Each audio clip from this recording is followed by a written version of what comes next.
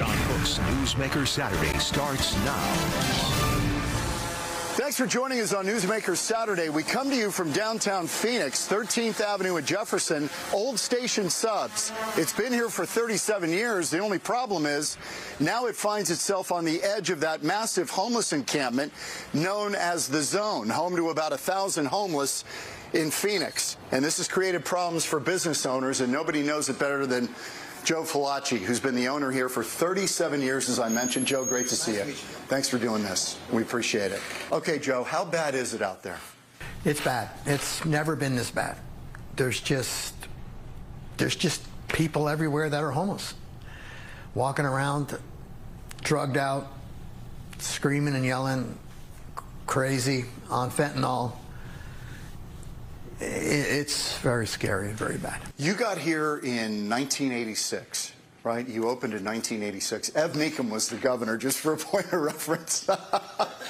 Okay, so can you describe what things were like here when you opened the business in 1986? Well, there was a few homeless. You know, I think Cass was starting to evolve, but there was some tents and stuff like that, and then they decided to build a big center, a big homeless shelter for people. Right. And, you know, we weren't too keen on the idea because we figured there would be more homeless around, but they said they would be able to contain them, and it would be better for us and safer for us and better for the homeless. When did the tents start? Well, the tents actually started before the court case. They would come only in November to Christmas. I guess it was kind of like almost a con, in my opinion. People would come down here with tents or sleep down here because this is where the shelter was. And during the holidays, people would come and feed them and give them money and give them clothes. Wow. Okay, and what were the numbers back then? I'm thinking maybe a couple hundred. Right. Okay, so then... But then they would be gone by, as soon as Christmas was over, the police would come down, the city would come down, everything would be thrown away, and they'd be gone. It was so two or three years they were doing that. When did it start to really get bad? When that court case passed, Boise, Idaho court case, 9 district court. Right. And Phoenix or Arizona is under that jurisdiction. Right. So once that started, I noticed some tents. But I didn't know anything about the court case. That court case basically said you cannot roust people if they don't have a place to stay in terms of a shelter bed, right? Right. So that kind of opened it up to people saying, I don't have a shelter bed, I can camp here. I don't know how they knew that. I really don't understand it, but that's how it started. And, you know, I called the government, the governor's office, and told them about it. And he said that, well, that wasn't their jurisdiction. Said it was the mayor's. So I called the police. The police came down and they said, Joe, there's a case like you were talking about that has passed, and we don't have a right to make these people leave. The irony of this is the state capitol is 2-3 blocks west of us here. Exactly. City Hall is about 7 blocks east of us. I know. The politicians are coming and going right by this every day. Exactly. Why is nothing being done? Do you have any theory? I don't know. Political situation. I mean, nobody wants to bash the homeless. Nobody wants to, you know. I don't know, John. But Joe, you don't want to bash the homeless. No. You're a compassionate guy. I feel I am. I'm not as compassionate as I used to be dealing with this. Why is that, do you think? Well, because I'm stressed. You know, I'm picking up poop and bleaching my property, and it's disgusting. You've got the tree out front that everybody urinates on. Right. So you're constantly bleaching that. Right. I'm surprised the tree's still alive, by the way. There's a lot Trees of in Arizona are tough. That's a tough palm tree. All right, Joe, so the recent ruling is that Phoenix has got to clean this place up. City of Phoenix has to end this by July. Do you believe that's going to happen? I'm praying that it's going to happen. There's rumors going around that they're supposed to clean block by block, and when that particular block is cleaned, nobody can come back and tent on that. So that's giving me hope. But again, there's a political thing going on here. Otherwise, this would have been taken care of a long time ago. Because when the powers to be want something done, it is done. It doesn't matter what it is. This has become kind of a third rail in the political world because you look like you're not compassionate and you don't care about those less fortunate if you go in and do a sweep, right? Exactly. Nobody wants to handle it. No, nobody wants to. 37 years you've been here. What has happened to your business, say, in the last 5 when this has really grown? Well, you know, it's hard to say. My business has dropped off, but... Are state workers afraid to come down here now? I'm sure that's a big piece of your business, right? Oh, absolutely. There's tents going down 12th Avenue to Washington, and that started 2 months ago, and that never happened. And now the people that work at DEAQ are afraid to walk down that street to come over here and eat. I came down here about 2 years ago. The encampment, we went at night. We wanted to talk to people about why they're here. Right. At that time, it was about 400 people, and you'll see in this story, but we wanted to run it because we got some very interesting responses from the people who are in this situation about what goes on here. Take a look.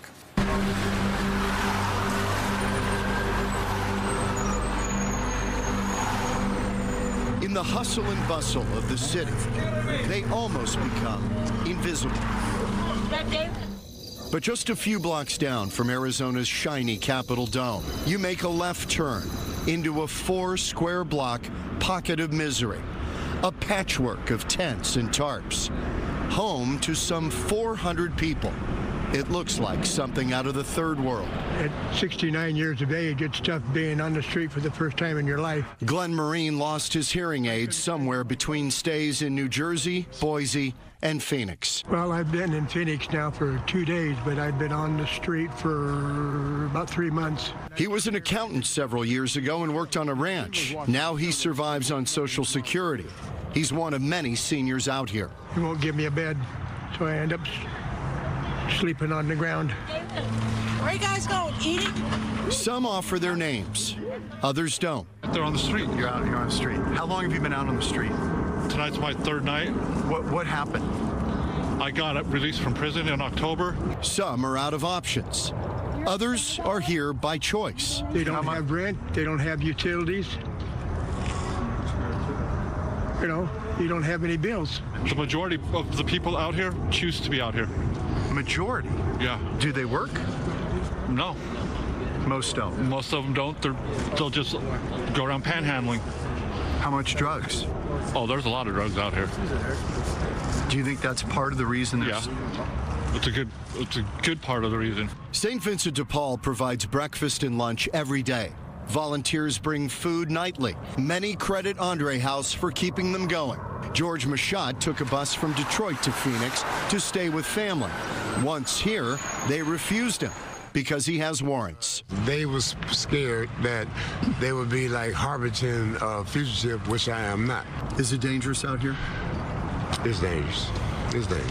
George, does this look like America to you? No, this surprised me right here. This shocked me right here. He never expected to see this in Phoenix. And what I saw here, and when I got here off the Greyhound bus, no, this is not it. Down the street, we met Maria from Mexico. How long have you been living out here? For about 1.5 years. What happened? How did you end up on the street? My ex-husband sold everything and cheated, and he threw me out. It is really bad. All the homeless is like criminals and violent people. We met these 2 women from California. How long have you been out on the street? Since 2006, off and on. 2006? Yeah. Is it different than LA here? To me, I feel like it's worse because I ended up getting on drugs out here. But I feel like if I would have been at home, I wouldn't have got on drugs. What drugs? Fentanyl pills, 30s. Fentanyl? Meth, crystal meth. Crystal meth. One thing that strikes you, some of the tents are very nice. For many who spent years out here, it's proof that humans can adapt to anything. Is this all? Well, I just put it up last night. This is it'll be my closet bathroom. I mean, are you comfortable in here? Yeah, and my bed is in there. She's been out here for 5 years. She says her addict husband spent all of their money on drugs. Did you ever think you'd end up out here? No. There's a lot of people out here just like me. Just average people that are looking for a break. She says she's troubled by the growing number of young people here. They say, I choose to be homeless. You know, and I ask them, I said, so your life has just started and you just give up? Why do they give up? I don't know. I think here it's a little bit glorified. I mean, and I have to honestly say, looking around the country, people here, the homeless here are spoiled when it comes to having what they need. You know, as far as the donations that come, you know, as far as, you know, hygiene, your meals are all provided here. You can't help but wonder, could it be you? Could it be any one of us? That point was driven home when I came across Gary Goodman. You're living in your car? Yeah. Yeah, I'm getting myself together, and You see, at one time, Gary and I worked together at Fox 10. The meth got me in trouble. The majority of people here are on meth. Do you feel safe down here? Weird, yeah, I do. Because they look out for each other, but it's like their own laws, their own, like, you know, standards and stuff like that. Gary believes that half of the people want to be here. They're making good money down here. And I think they're also because they're just so used to this lifestyle.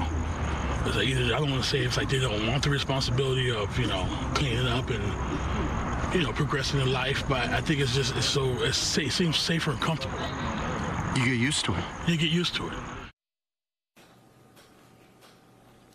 That was sobering for me to come down here and meet Gary, who used to work for us, who's on the street in his car. Oh, my God. You know, people end up in situations. You, in the time you've been here, Joe, how many people have come to you and said, hey, do you have work? Do you have a job? Since the situation with the lawsuit, I'd say maybe 8 or 9. And there's thousands of people. Have you hired any of these folks? Several people. I have one guy that was at the shelter that is working for me now. He's gotten his life together. He's getting there. Good. He's getting there. Then I had a girl that she was shot by her roommate, and her boyfriend tried to protect her, and he ended up going to jail. And he went to a program, he got out, went to a program, learned how to be a truck driver, and they're moving to Florida, and they came by yesterday to say goodbye. Wow. Yeah, so. We're going to go to break here in a moment, but I just wanted to ask you, you've watched this unfold primarily out your back door. That's really where the trouble is. Out back is where. Do you have any idea what is driving the numbers of people who are living on the street? Do you have a theory? This is just my opinion. I think that this is where they want to be. It's a lifestyle choice. I think so. They found Phoenix to be very accommodating? You got it. That's a good way to put it. 3 squares, police aren't going to roust them. They're being enabled. They're being enabled. I don't know, maybe a lot of people, they say a lot of people don't want to work anymore. What do you think will happen with these folks if and when they do this sweep and start taking people out block by block? I think they're going to go to other neighborhoods. You know, I've done my time. It's been 3.5 years. I want my neighborhood back. I want my neighbors to feel safe. I want my wife and my employees to feel safe. I want to come to work without having a knot in my stomach. We're here with Joe Faillace from Old Station Subs. He's been here 37 years in business. We're going to come back on Newsmaker Saturday. More with Joe in a minute.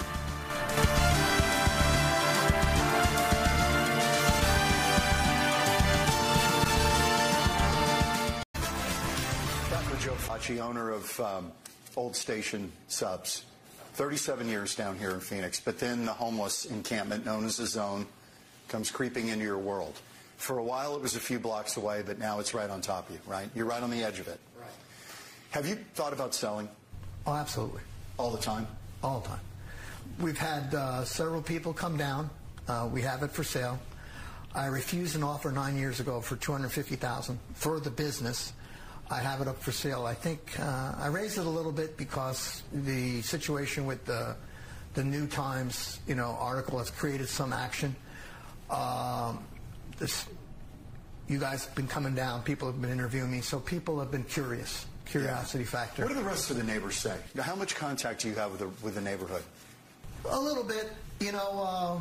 We had the guy who built the statues down there, you know, put up the guys that built that would come in every month. All the artwork to keep people off their front lawn. Yeah. Oh, the guys from California that were doing this thing, they'd come in and say that you guys are the best place in town.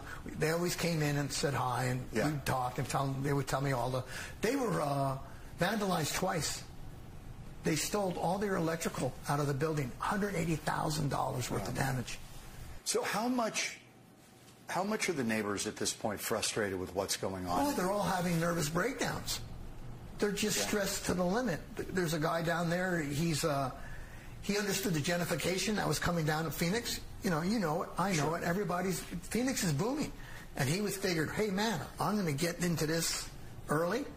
You know what I mean? He actually lives on 3rd Avenue and Madison in a warehouse. It's beautiful, and he's surrounded by homeless now, and he's tried so hard. He's gotten mayor and meetings.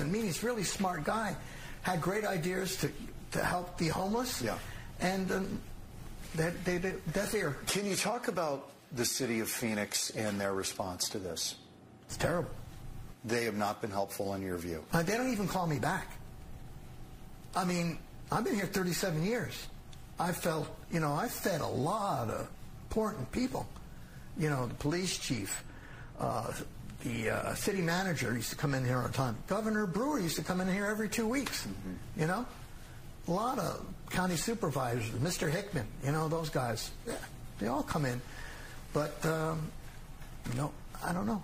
It's political, I guess, John. Do you feel that all of the emphasis is on the people living on the street and not on the people living here?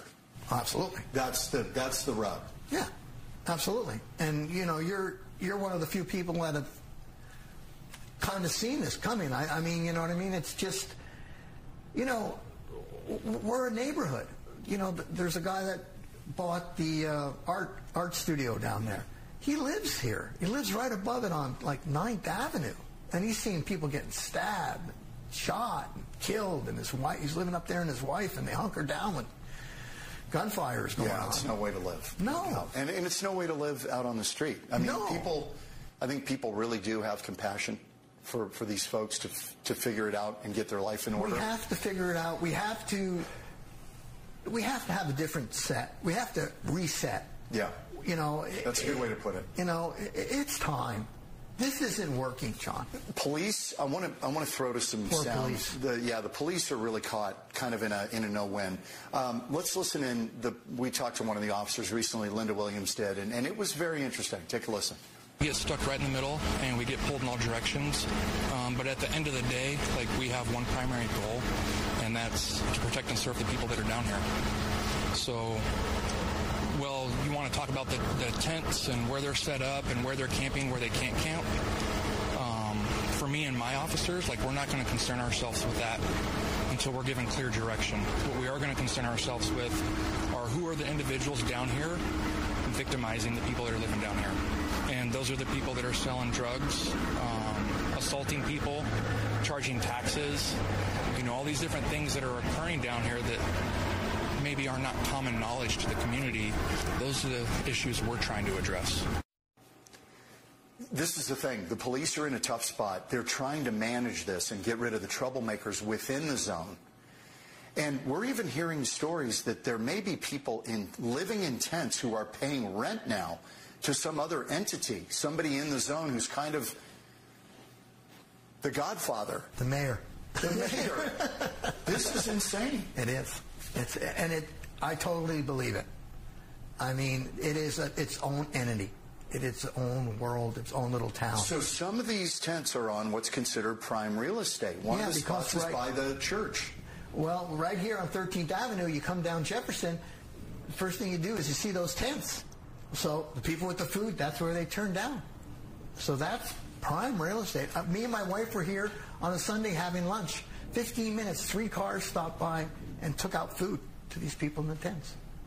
Okay, the people that I spoke to when I was down here at night, they told me that during the day, they hit the road and panhandle for money for drugs or alcohol.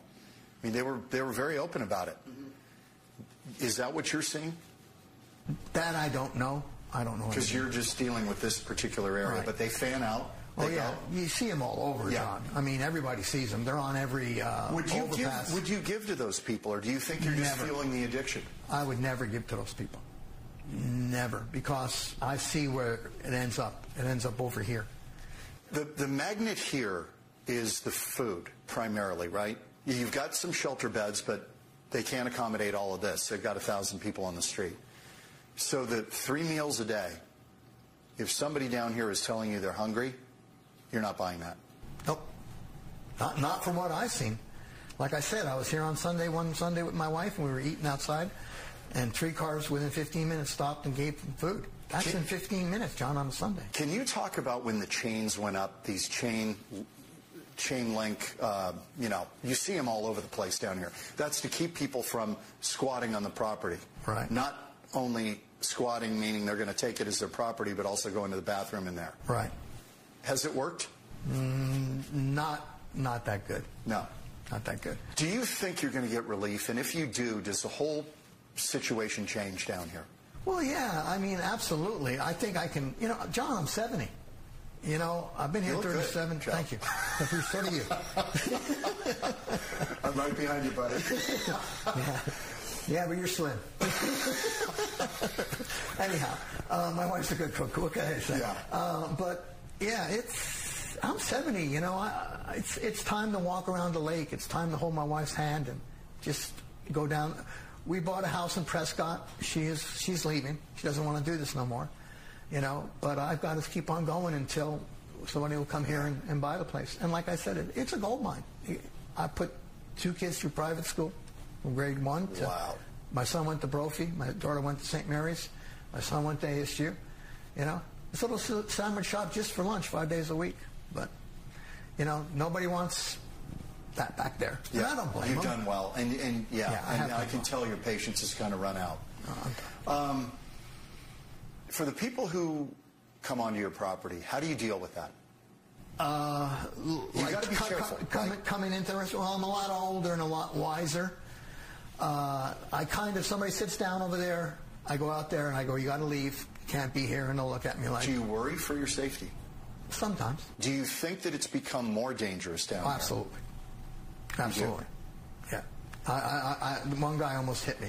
This is for another show, but I would love to see the track of fentanyl and homelessness, because I actually believe there may be a nexus between the two. Yeah, I think you're right. As we've seen the fentanyl thing happening, we're seeing this homeless population explode, and I think that's not by accident. Yeah. I haven't seen the data on it, but it really makes me wonder. Oh, yeah, I agree with you. It's definitely a drug problem, a huge drug problem.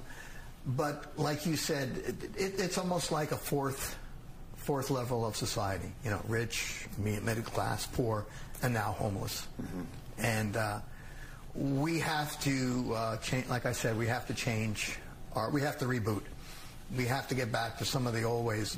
People, have to be responsible for their lives. We can't take care of everybody. We can't take care of the world. We got to take care of the people that are our family. Joe, thank you so much. It's great seeing you. I appreciate you spending some time with us, opening your place up to us. The food's great. Everybody loves it. So come on down to Old Station Subs. Hallelujah. Joe Faillace, thank you. Joe, appreciate it. Go Suns. We'll be back in a second on Newsmaker Saturday.